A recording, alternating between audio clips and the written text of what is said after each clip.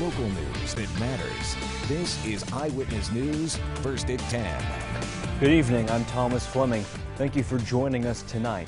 Breaking news coming within the hour. The Vernon Town Planning Board has ruled against the Woodstock 50 promoters' appeal that would have allowed them to stage concerts on 3 days in August at Vernon Downs. This ruling comes to support the town's codes enforcement department and its denial of a permit. This recent development may be the final blow for the planned 50th anniversary celebration, but Woodstock 50 says they will reapply for a permit tomorrow morning. So if the simple solution is just to submit an entire new complete application in the morning, we're going to give it a shot. If you reapply in the morning and you get a denial once again, will you apply again? I don't know, but we have reason to believe that the town wants to work with us and that they were technically constrained tonight.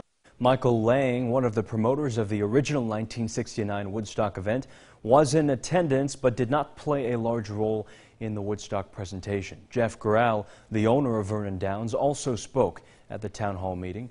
One point of contention was the 120-day requirement needed for a permit. Continue